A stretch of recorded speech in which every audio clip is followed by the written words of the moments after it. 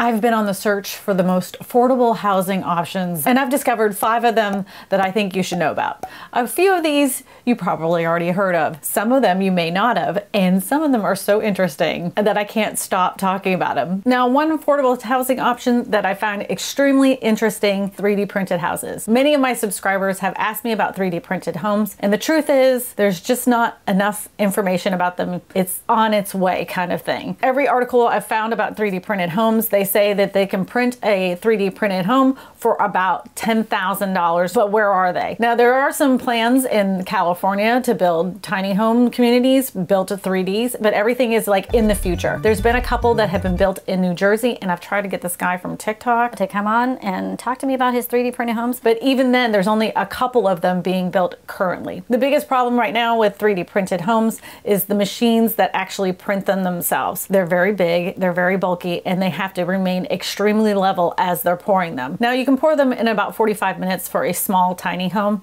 but most of the homes that we are going to be living in are going to be 1,500 square feet to 2,000 square feet. So they have to maintain that levelness the whole entire pour. So that's the biggest problem with 3D printed homes. I do feel like that's something that's going to be happening in the future. And they're definitely energy efficient because they are made of a concrete type material. So you're going to be able to regulate the temperature inside your 3D printed home a lot better than you would with a typical stick-built construction. Now, there are companies like Icon that's out of Austin, Texas that are making 3D printed homes, but currently they're just making them for like tiny homes for the homeless, and they've been building them all over the place, all over Austin, Texas. I would love for Icon, hint hint, to get a hold of me because I'd like to take a closer look at the 3D printed home so I could give you some more information, but no one seems to be reaching me back.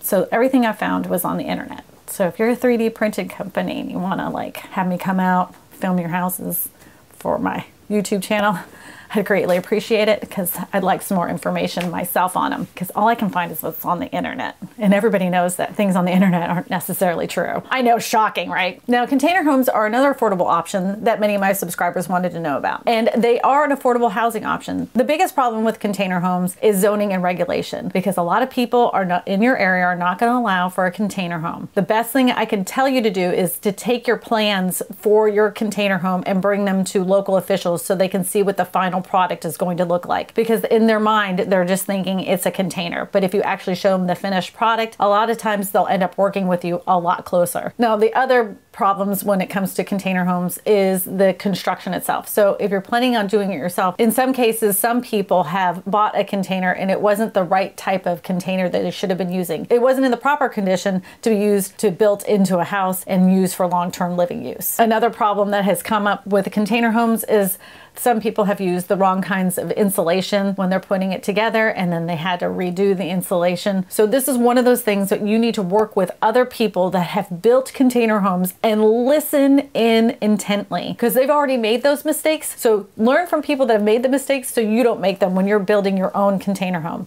Now, there are companies throughout the United States that make container homes themselves. So you may want to get in contact with them and see if they'll work with you to build your own container home. That would be my best suggestion, especially if you're not a handy person, a DIY person that knows anything about construction. Work with others that know what they're doing, so that way you don't make mistakes. My husband likes to think he's handy, but he's not that handy, and he wouldn't even attempt this. The appeal of container homes is their cost effectiveness. Now, a container home can cost as little as $10,000 up to about $35,000. That's about the average. But you can get a container home, of course, with all the bells and whistles, and they can cost you over $100,000. So when you're pricing out your container home, these are the things you're going to want to price out. First is going to be your size and layout and how many containers you need. Then you're also going to need to know about the welding and fabrication costs. Even though it is a container, you're still going to need to have it cleaned properly before you live in it. So you're going to find out that cost as well. Of course, the cost of plumbing and electrical, your siding, your flooring, the kitchens, the bathrooms, the lofts, the windows, the doors, and how much the installation is going to cost, because it's a container and it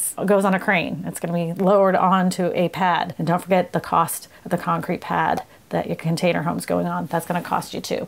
So make sure you do proper prior planning. So I was driving down the road the other day and I happened to see one of these homes in my area that has always piqued my curiosity, and it's a dome home. I don't know if you've ever seen one before. This particular one in my area, I wouldn't consider it necessarily the typical dome home, but I ended up researching them a little bit more. And I found out some really cool things about dome homes themselves. The average dome home, about 200 square feet, is about $5,000.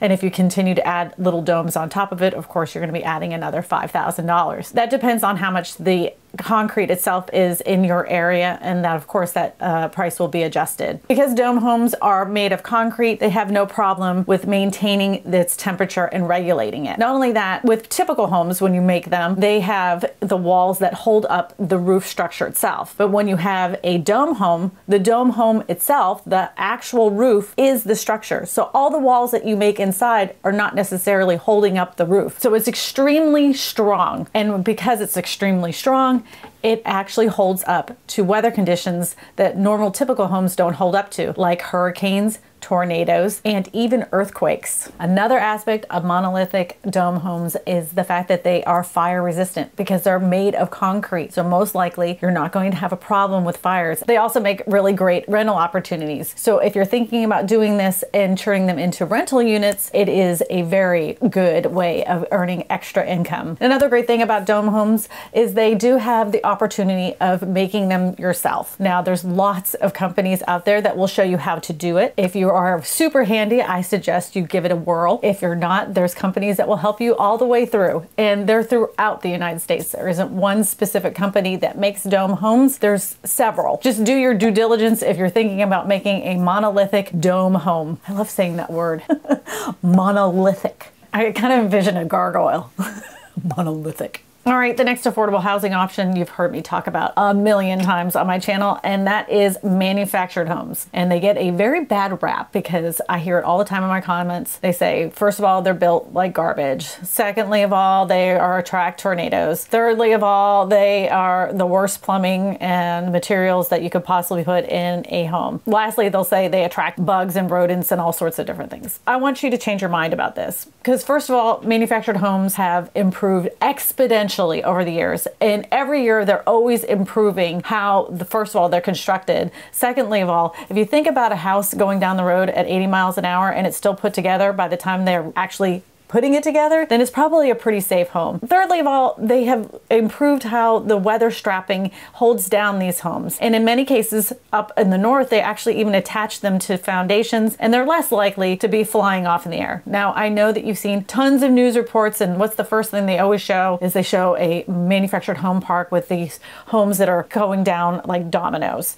And when you see those, you're like, oh, well, why would anybody live in a manufactured home? Well, in a lot of those cases, those manufactured homes were built probably before 1976. So those homes, if they were brought to code today, most likely would still be there. But homes that were built before 1976, they weren't built to any sort of code. It just wasn't a thing then. And it wasn't until after 1976 that HUD got involved and they had to meet certain kinds of building specifications. That being said, one of the biggest concerns that has come to my attention through many of my subscribers was the off-gassing. So I want to show you a recent report that just came out where they actually addressed the off-gassing problem with the materials that are built inside a manufactured home. I do want to preface this by saying that every single home that you purchase, whether it's manufactured or not, will always have an off-gassing issue when it comes to cabinetry, but they are addressing it when it comes to manufactured homes. And this is what the report says. The National Law Review, the DOE, is preparing for manufactured housing, energy, and conservation standards. On July 7, 2021, the U.S. Department of Energy published a notice of intent to prepare an environmental impact statement that will evaluate the potential impacts of a rising energy conservation standards of manufactured housing. The draft EIS will analyze the potential environmental impacts of the proposed standards, including indoor air quality and human health, outdoor emissions of air pollutants, and greenhouse gases. They're planning on looking at manufactured homes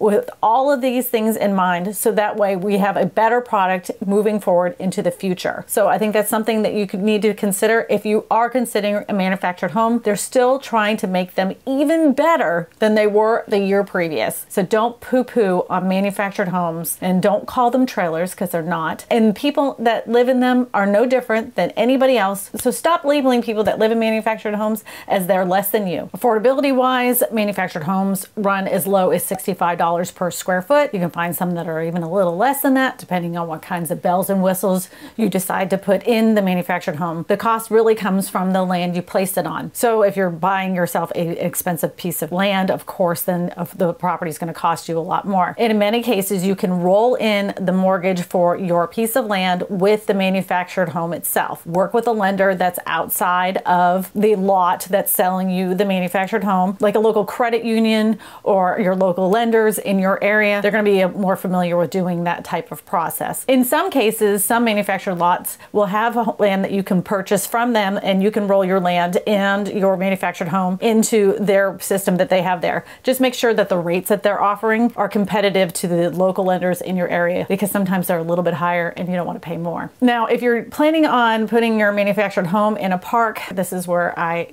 say, please be careful, because a lot of manufactured home parks, the rent is not regulated. So you could be paying, let's just say, $200 a month, and then the next year they could come along and say, now you're going to be paying $500 a month. And then the next month they come along again, and now it's $700 a month. And it may be to the point where it's unaffordable. These prices are not regulated by the state, and those manufactured home parks can raise the rents as many times as they want to. Now, there are manufactured home parks that work like a co-op, where you would have almost like a condominium style of cooperation between all the people that live in the manufactured home park, and then they maintain the rents, and the only time they go up is when the taxes go up. So try to find yourself a park that is considered a co-op, so that way those rents are maintained and you don't have to worry about them going up exponentially over the next 5 years and potentially losing your home. Now, the next type of home I've talked about several times on my channel as well, which is a tiny home. And as cute as they are, I love myself a tiny home. They have their problems and they have their pluses. So it's a type of lifestyle when you decide to buy a tiny home. In most cases, when you're purchasing a tiny home, you're going to be getting the ones that are on wheels. On my channel, I'm always talking about the ones you place on a foundation. Now, tiny homes per square foot can be pretty expensive. I mean, you're talking about as cheap as $100 per square, but they can go up to $250 per square foot, depending on what you put in them. They're so small that ends up being the total package costs you a lot less. And if you're building it yourself, you can cut out a lot of the cost per square foot altogether. I've seen some people actually be able to put together a legal tiny home, and it's only costing them about $60 per square foot, but they knew what they were doing, and they had a contractor's license, and they had proper prior planning. So that makes all the difference in the world. Now, with any tiny home or any of the homes that we talk about, if you're planning on putting it on a foundation that is affixed to the ground on a piece of land, make sure that you're properly permitted for having this type of structure. And you're always going to want to make sure that you have the restrictions looked at. Even if they're old restrictions, somebody will come out of the woodwork and say, oh, that's not legal for our neighborhood. And you were like, what neighborhood? I live on 5 acres. But somebody will come out. So if you make sure that you check with the title company to make sure there isn't any restrictions on that specific piece of land. And you want to make sure that you have proper utilities that are going out to that location, because some locations are not going to allow you to not have some kind of septic system. I know that a lot of tiny home people have these things called composting toilets, and most areas around cities are not going to allow you to have a composting toilet. Especially around here, they're not going to let it fly. No composting toilet. You have to have a legally certified sewage system that's been certified by the county or parish. It's parishes in Louisiana. So don't try to be sneaky and go around not getting the proper sewage on your piece of land, because someone's going to catch you. Now, a tiny home, to be considered a tiny home, is less than 500 square feet. On some websites, it's less than 600 square feet. But anything less than 600 square feet is considered a tiny home. It just happens to have everything that you need in a house. It's just in a very teeny tiny home, and they're super cute. They look like little houses. Now, I can see tiny homes in the future turning into something that would be more appealing for the elderly that are on fixed incomes if they make them a one-shot deal, like basically one floor where someone can get in and out. And there would be a perfect space for one individual elderly person,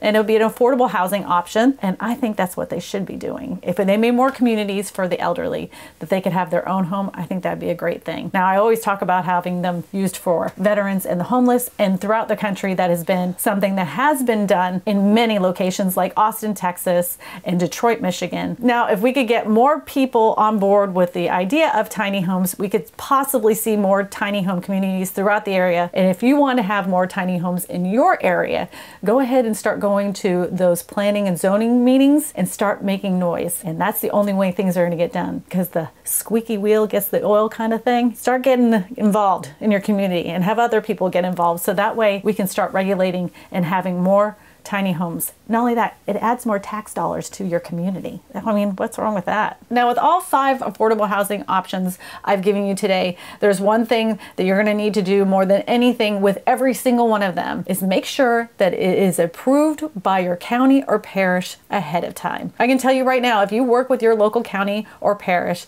and tell them exactly what you're going to do, and you walk in with a set of plans and ask them what you need as far as permits and everything, I guarantee they're willing to work with you. And the other thing is, like I've said before, always check to make sure there's any filed restrictions. And if you have a piece of land that you've had for some time and you're not sure if there's any filed restrictions, you can check with your local title company or local title attorney, and they will be able to pull that up for you to let you know if there is any filed restrictions. Now, there's another home that I want to mention, but I haven't done enough research on it, but it looks super interesting. A subscriber just sent this to me today, and it was about hemp homes. So in the future, be sure you subscribe now, because I'm going to be researching hemp homes more, and I'm going to give you a full video on what a hemp home is, because I think it's kind of neat, and it's not something you smoke, you actually live in it. So out of the 5 homes, which one would you live in? I'm leaning towards the monolithic dome home, if you didn't figure that one out. To watch another video about different types of homes, you can go ahead and click this video right here.